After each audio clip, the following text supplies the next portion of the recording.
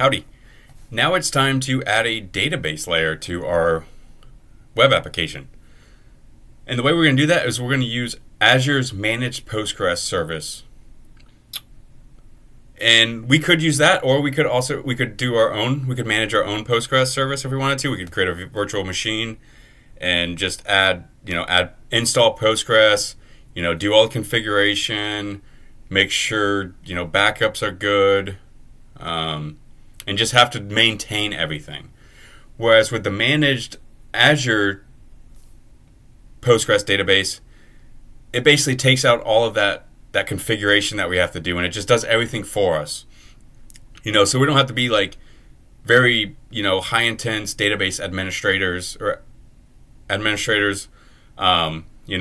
We can basically just say let's spin up a Azure database and let's just get rolling, And it's a lot more, it's easier to manage and keep your application up and running without you having to, hire people to, configure your database and make sure everything is completely correct.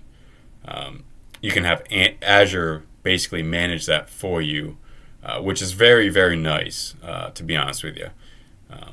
So let's do that now. So let's go to our resource group that we've been working with. So we're getting some things in here. So we've got our Redis cache now. Virtual machine, scale set, things like that. So let's go to Postgres.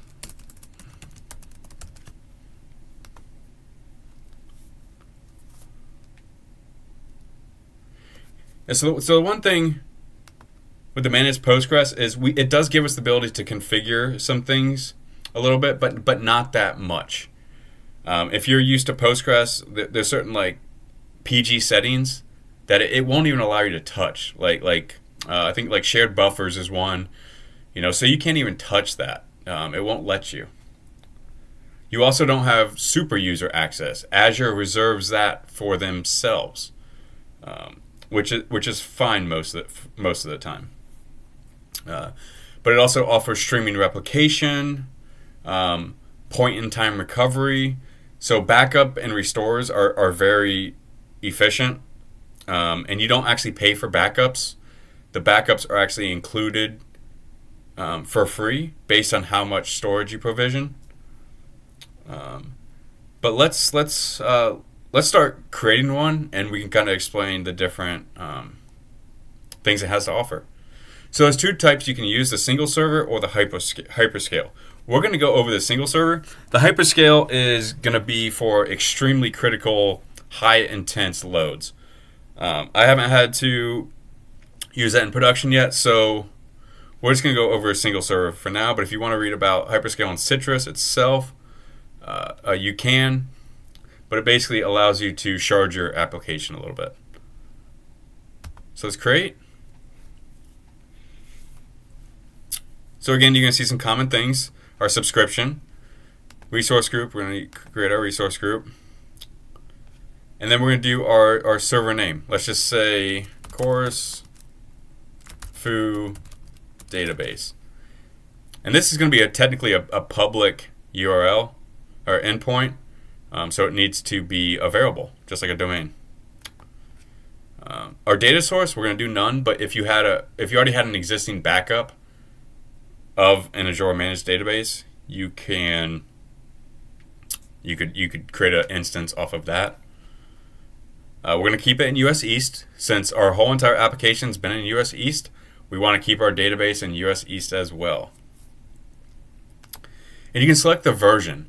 And you might notice, depending on when you watch this video, right now Postgres 12 is the latest version, but you see it's not offered here.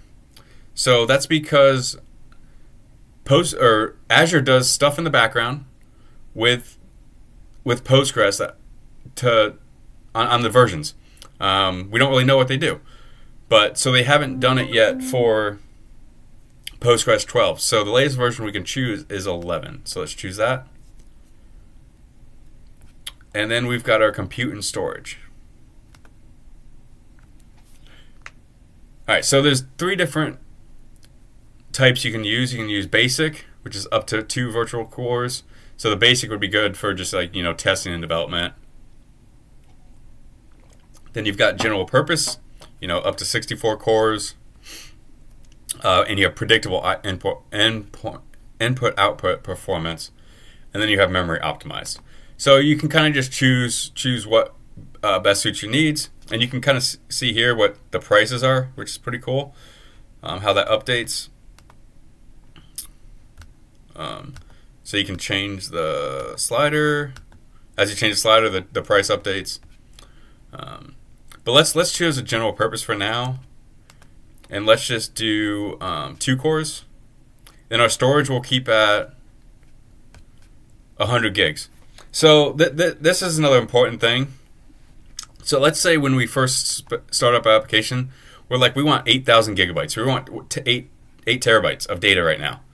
You know, if we did that and then 2 weeks down the line, we realized we didn't need that much storage, you cannot actually scale that back down. So once you create this database instance and you say 800 gigabytes, you can't go back down to like 400. You are literally stuck at the 4,000. So that's happened to me before in production environments on large databases. So take note of that. So you want to make sure that you don't provision too much, because else you can't scale back down. And what you have to do is like do PG dumps of every database that's inside your cluster, and then PG restore them essentially. So be careful about that. But let's do.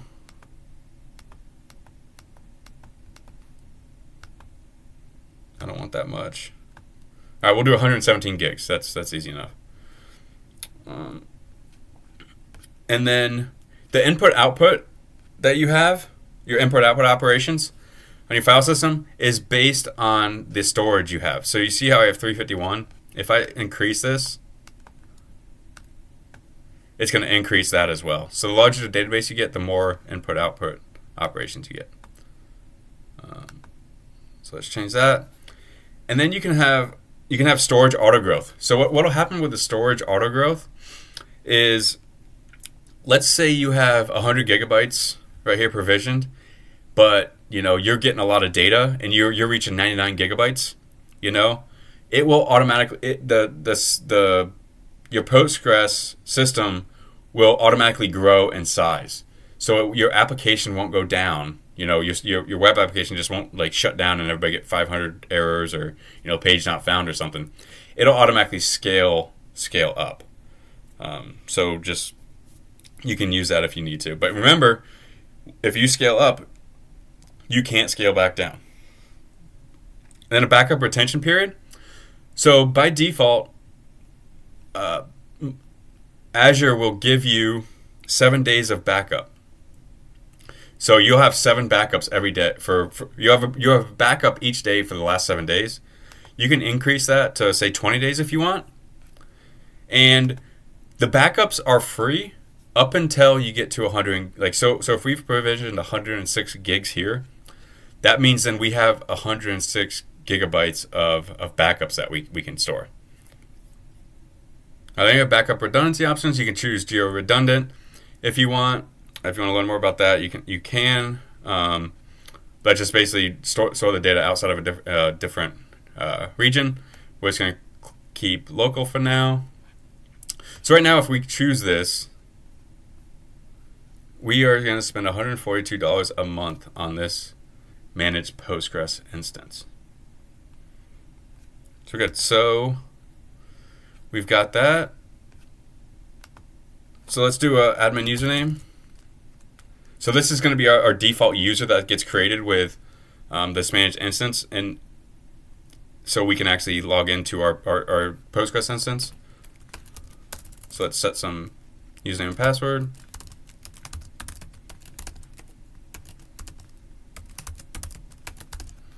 Got that. So now we can review and create.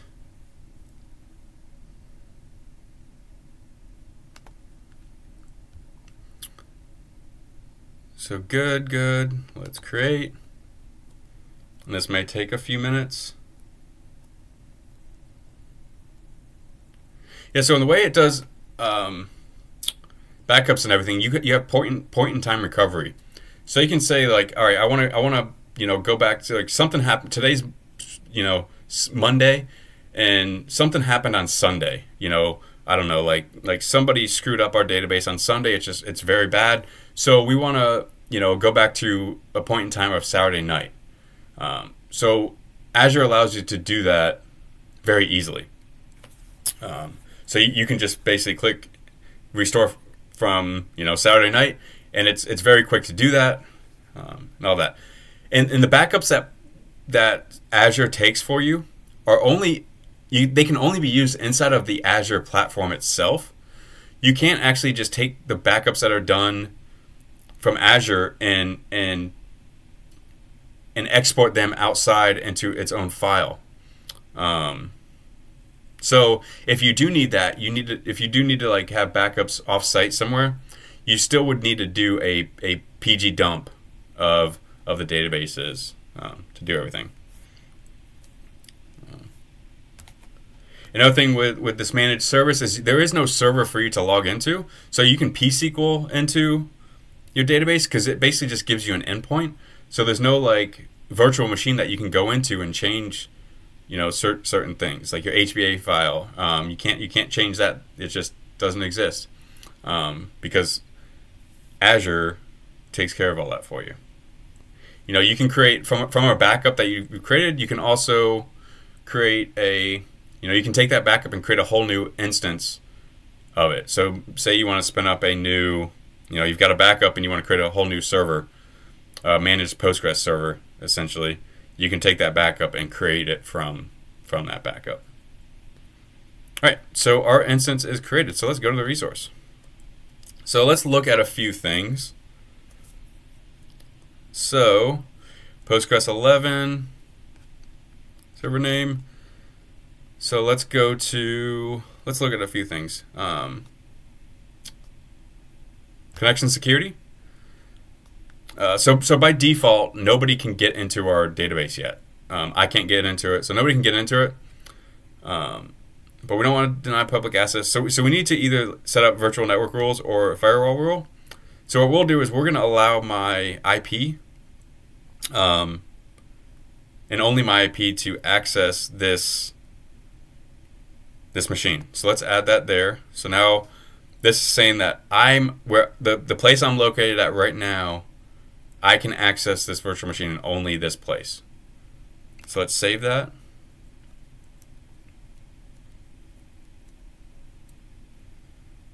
So while that's saving, so you can go to here, connection strings, and it kind of gives you some defaults to go off of. So if you're using a PHP application, you can have, it kind of gives you what you need to connect to the database. Same thing with Node and things like that. So since we're going to be using psql in just a sec, let's copy this